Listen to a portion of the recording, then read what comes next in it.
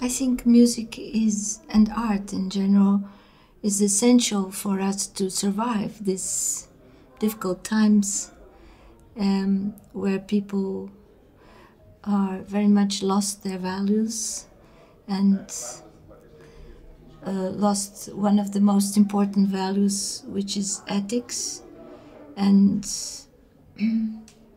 the compassion and the consciousness about ourselves and the needs of the others. So I think we lost also the view over the injustice of the world, and this is very serious problem for each child, each young person that has a virtual idea of the world instead of having a real one. The reality is not something that is important anymore. So I think this is a serious problem nowadays, and I believe very strongly that music should be introduced in schools in all the education since the beginning of human life, but should also be introduced not for the interest of some people, but the interest of everybody. So, and music, if it's real music and true music, is better than any medicine and than any other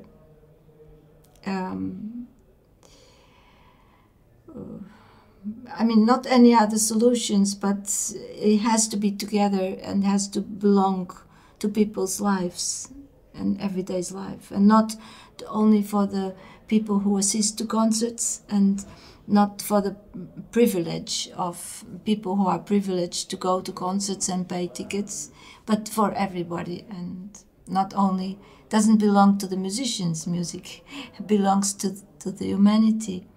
And I think this is the most important thing to remember.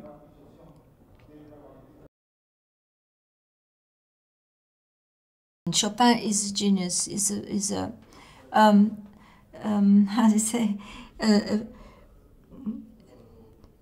human being of enlightenment. So he had the most incredible vision in terms of art and music. But I think Chopin was born, and other composers, in a moment where they got the message that prepared the romantic period. And I think even Mozart already prepared the romantic period, not talking about Beethoven and all the classics. The great composers, they gave, is like putting the seeds for the next period, and for the moving, and for the change, and for everything that I think the change is always prepared from the people before us. And we just have to be aware of it and just listen to it or see it or understand it. And then the next period will come of change. That's why it's very important to be aware.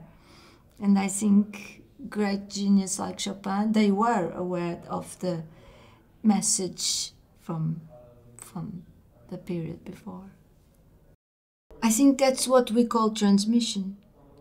The transmission is what we tell each other and what goes from one to the other, and the change in style, in message, the change in humanity, the changes happen because there is a transmission, and that transmission happens all the time.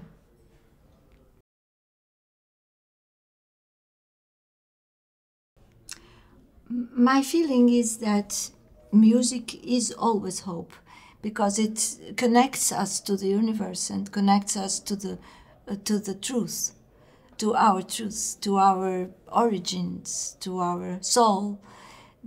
So it's the connection that gives us hope. But some composers did it in a very strong way, so that you feel that hope.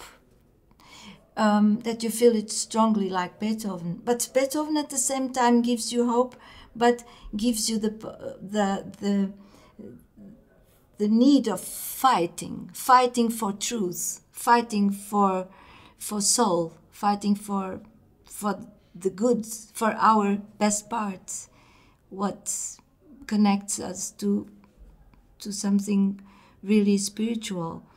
And I think Beethoven did it through fight, while Schubert does it through peaceful acceptation, in a way, but gives also this wonderful hope through the simplicity and this wonderful quality for humans who is accepting pain, accepting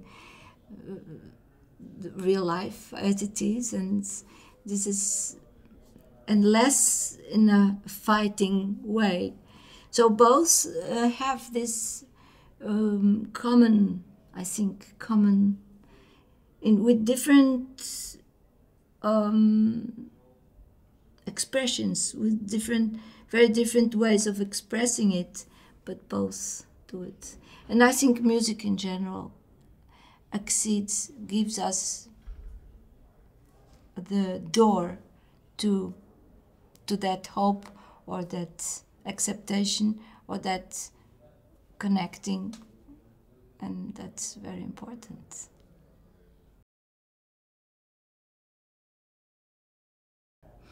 I don't see it is looking for the truth, or it is something artificial.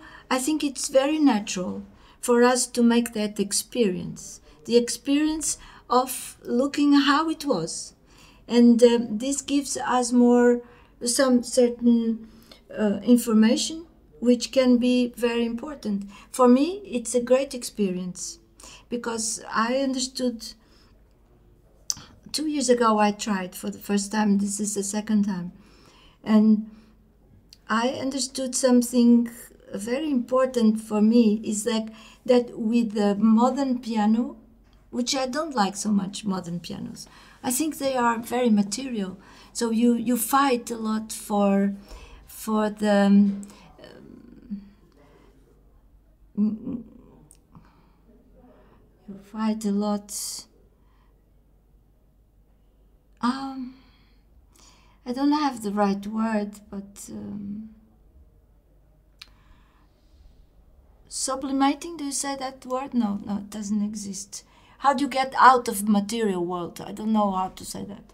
Anyway, the modern pianos are heavy. It's difficult to sing. It's difficult to transform them in pure music. But they have a sound that can seduce a lot. Seducing sound, the modern pianos. Those old pianos, they don't have a seducing sound. They just have kind of a dry sound, It's not...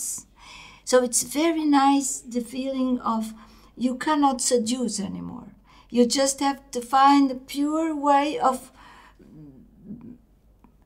You don't have to show anything. You have nothing to show. It's just the music there.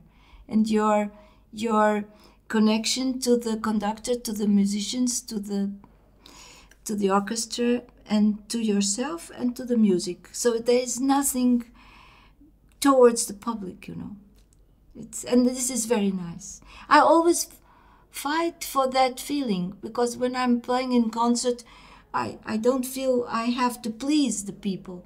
I think I have to love the people. I have to be with them. We have to be together enjoying the music. And I always fight for that. But the modern pianos don't help you in that. They help you to show something, which is wrong. So I like this experience.